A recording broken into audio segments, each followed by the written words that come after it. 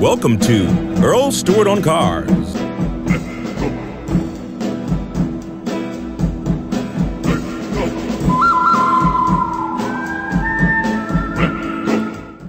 Hybrid, by just basic definition, means a vehicle that has a electric motor and a gasoline engine, and some of the time it runs on the battery, and sometimes it runs on the gasoline engine.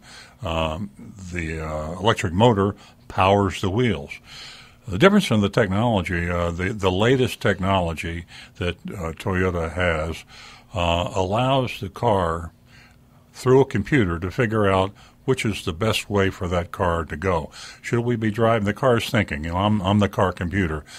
Should I be driving now exclusively on the battery, or for optimum fuel economy, should I kick over and let the gasoline engine charge the battery? The electric motor, by the way, always drives the wheels.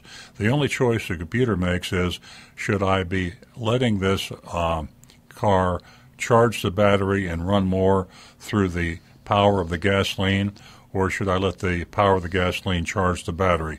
And there are a lot of nuances: temperature, speed, acceleration. Do I have the air conditioning on? How many other features and accessories in my car are now using power? And so it's a very, very smart computer that optimizes your gas mileage. You can even run strictly on the battery with the new plug-in. Which is the latest generation of hybrid, you can actually operate entirely on the battery. You can charge the battery. It takes about 2 hours in the plug-in. If you have a 220 connection, it takes about an hour and a half, I should say, and takes about 3 hours if you have a regular 120-volt connection. Just plug it into your garage. And you can charge a half an hour, or you can charge the full 3 hours, whatever you want to do, and you kind of top the battery off.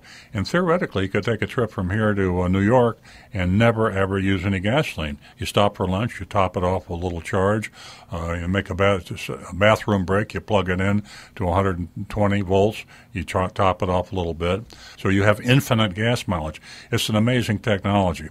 Now, the other manufacturers have all different grades in between, and some either don't have the computer that allows the car to figure out the optimum way to run, But give the devil its due, some of the manufacturers who have bought the current technology from Toyota have a technology just right up to what Toyota has. So the amazing thing to me about the hybrid is it is going to be the answer for a long, long time, for at least another 20 years before we really, truly run on pure electric, because the technology that we have in batteries is about 2 generations away from allowing a car to get 300 or 400 miles to a charge, and that's what it's going to take before total electric cars, ever become the answer.